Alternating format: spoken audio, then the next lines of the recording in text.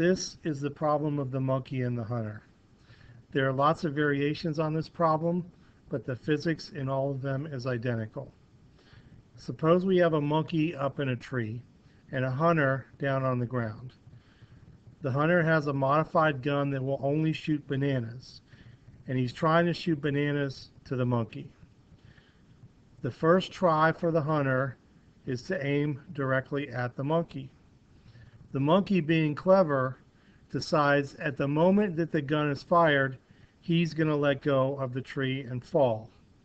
The question is, if the monkey lets go of the tree and falls at the same instant that the hunter fires the banana, will the monkey get the banana? Choice A. The banana will go over the monkey's head, choice B, or the banana will go underneath the monkey, choice C. Let's see if we can analyze this problem using the physics of projectile motion to predict what will happen. So here we have a grid with our hunter and a banana and our monkey up in the tree.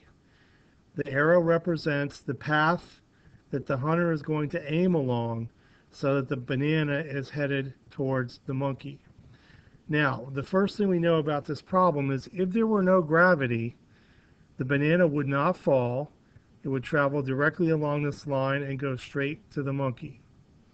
So the question is, does gravity somehow affect the monkey differently than it affects the banana? Or do they both fall the same way, meaning that the banana and the monkey should eventually arrive at the same point because both are falling under the influence of gravity?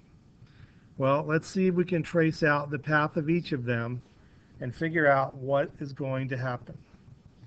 So let's look at this about 1 second later. Here is the new position of the banana, and here is the new position of the monkey. Notice that the banana has fallen about 1 square below the line where it would have been if there was no gravity. And notice that the monkey has also fallen about 1 square below where it would have been if there was no gravity. So it looks like the monkey and the banana are both falling the same way. Now, if you stop and think about this for a minute, you know from free fall that if gravity is the only force acting, the mass of the object has no effect on the way it falls, and all objects will fall with the same constant acceleration, meaning they gain speed at the same rate and travel the same distance in the same amount of time. All right, so let's watch as our banana and our monkey continue to travel forward. All right, here's 1 more second later. Here's the new position of the banana and the new position of the monkey. Let's take a look at how far the banana has fallen. In 2 seconds, it's fallen about 4 squares. And likewise for the monkey, measuring from the top of his head to the top of his head in the new position, the monkey has also fallen about 4 squares. Things look pretty good so far. Here's 1 second later. The monkey and the banana continue to fall. We can count squares now. The banana has fallen 1, 2, 3, 4, 5, 6, 7, 8, 9 squares. The monkey has also fallen 9 squares from the top of his head to the top of his head. So, as we know from free fall, the monkey and the banana fall at the same rate of acceleration. And since they both started at rest, they'll be traveling the same vertical speed, and they will have covered the same vertical distance. All right, 1 more should do it. Here's our monkey and our banana 1 second later. The banana has fallen.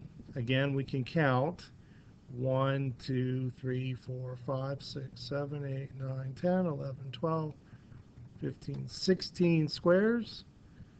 And the monkey has also fallen 16 squares. Because the monkey and the banana fall the same way, if the hunter aims the banana at the monkey and the monkey releases himself from the tree at the instant that the banana is fired, the monkey is guaranteed to catch the banana on the way down. Notice also that this banana shows constant horizontal motion. It travels 6 little blocks during each second sideways, as it should if this is a true projectile.